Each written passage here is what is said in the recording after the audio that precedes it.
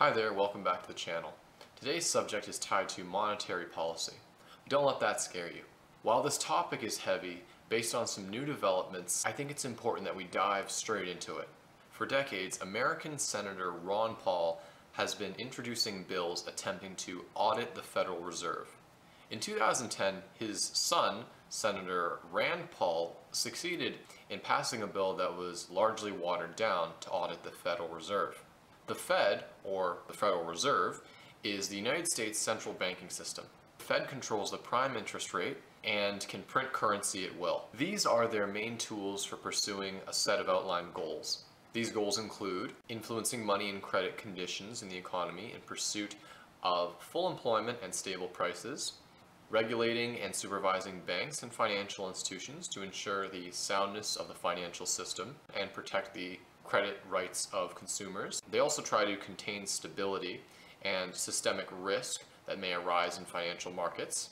They provide certain services to the US government, financial institutions, foreign official institutions, and they play a major role in operating and overseeing the nation's payment systems.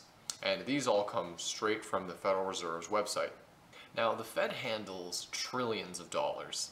These trillions don't come from taxpayers. No, the Fed is meant to be an independent bank. They have many different sources of income.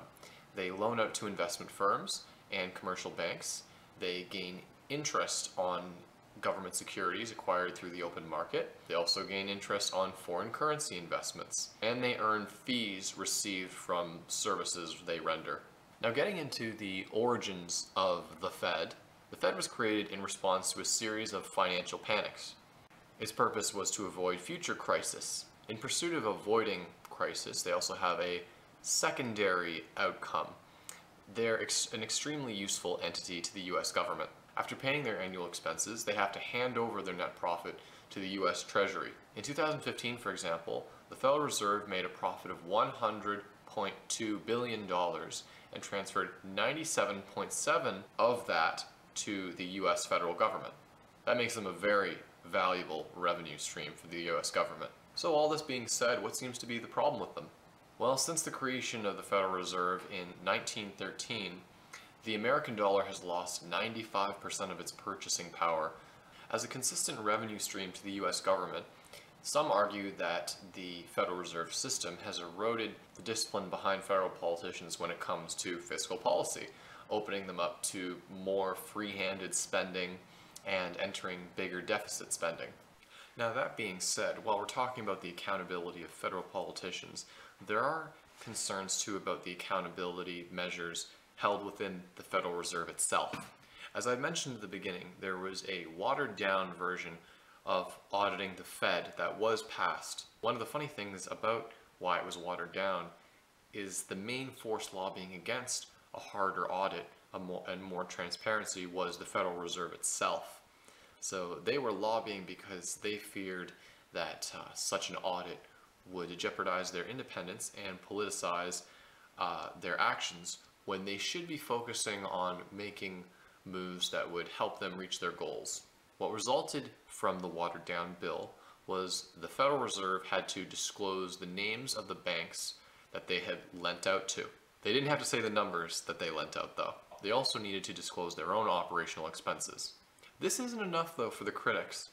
The Fed's critics are seeking out more significant names and numbers that are left out from the newly mandated audits. In 2008, the Fed expanded its service offerings to include non-financial businesses as well. Those are not disclosed. And what about the foreign governments, foreign banks, and foreign central banks who are also doing business deals with the Federal Reserve? Those are not disclosed, and the critics want to learn more about those. To top it all off, the Federal Reserve is insulated from Freedom of Information Act requests. This leaves many to conclude that there is minimal oversight for an institution that uses trillions of dollars and has a major role on the American economy and the world. Going on with this, Rand Paul claims that the 2008 recession was actually caused by the Federal Reserve keeping interest rates too low for too long, and that caused the housing market bubble to burst. And we saw how badly the global economy was affected by that. If Rand Paul is right, then that means the Federal Reserve is failing its job to improve economic conditions.